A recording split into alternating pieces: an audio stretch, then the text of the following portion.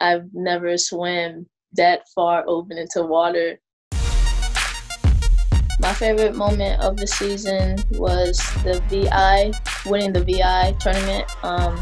After the win, it was still fun because like the next day we had like an off day, and we pretty much just got time to decompress from everything and all the hard work that we put in the tournament. And we got to go on the boat and go snorkeling, and that was actually my first time going snorkeling in a big body of water like that. I've never been in open water as much. I am from Florida, so I have been to beaches, but I've never swam that far open into water.